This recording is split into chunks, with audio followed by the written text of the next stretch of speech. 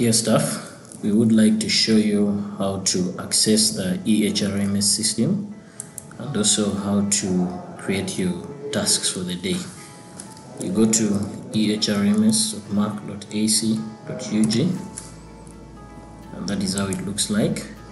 If you migrated your email and was updated, you can use the new email address mak.ac.ug.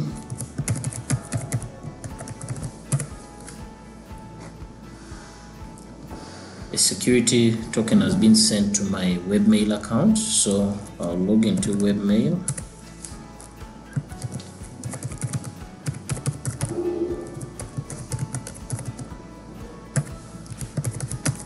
And get the token. That is all for security purposes to avoid OFH0. OFH0. Verify. So I'm in my portal, as you can see, and I'll come to my tasks and then create a new task.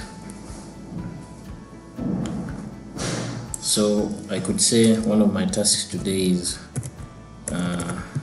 create cyber security video for cyber security awareness.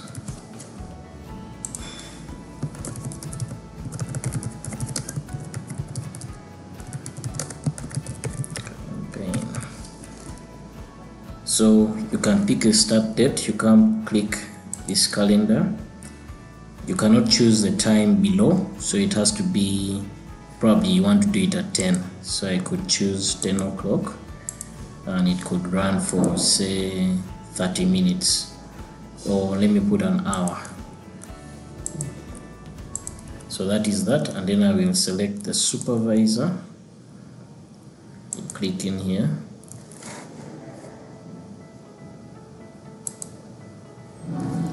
Then you can search.